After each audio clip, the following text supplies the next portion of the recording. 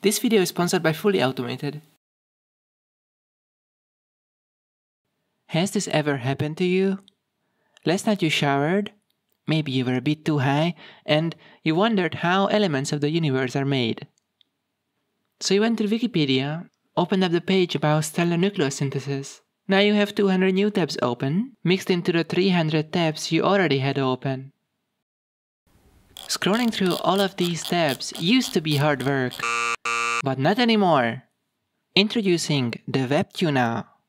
Like an old radio has a tuning knob with which you can select from radio channels, with the WebTuner you can select the right web page. WebTuner. Hardware for the hardcore hacker.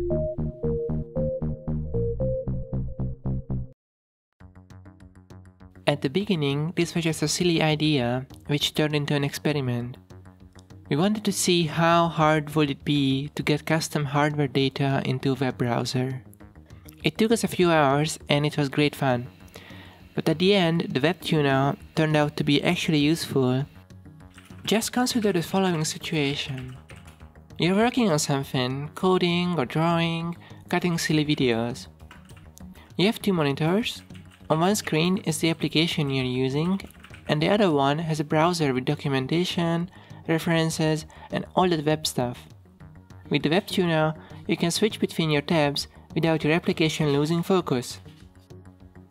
Let's say you're programming and you have to look at an API reference, specifications, and some example code, all of which are open in different tabs. Because the WebTuner is talking directly to the web browser, the WebTuner lets you change tabs even when the browser is in the background. Would you like to build one? We shared the code and models on GitHub, link is in the description. A rotary encoder, an Arduino, some cables, plastic for a knob and the housing, and a 3D printer. I created a knob and the housing that fits my ThinkPad in OpenSCAD, and I wrote the firmware. Ellen worked on the extension.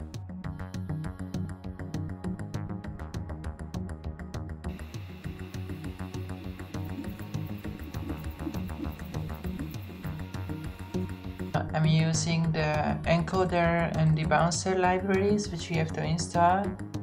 You can check the functioning with the serial monitor.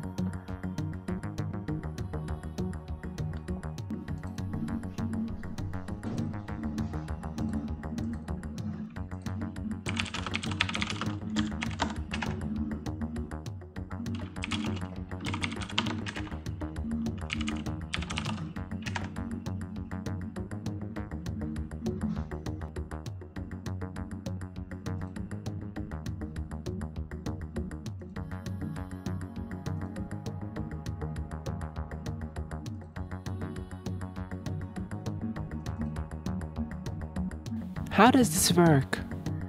You have this manifest file which every extension has, and here you get the permission native messaging, and you have this pipotty JSON. It must be called pipotty, so the name must match the file name on Linux. On Windows, it must match the name of the registry key you create that contains the location of the native messaging manifest. We got this no such native application error, and the problem was that it was not located in the correct path. It must go to home/.mozilla/native messaging host. This is a Python script that's executed by Firefox, and it communicates to your Firefox extension, which is in JavaScript, this background JS, over Unix socket. You create a port, browser runtime connect native pipotty. This is the name you specified in the manifest file. And then there's this listener. Ellen wrote this part.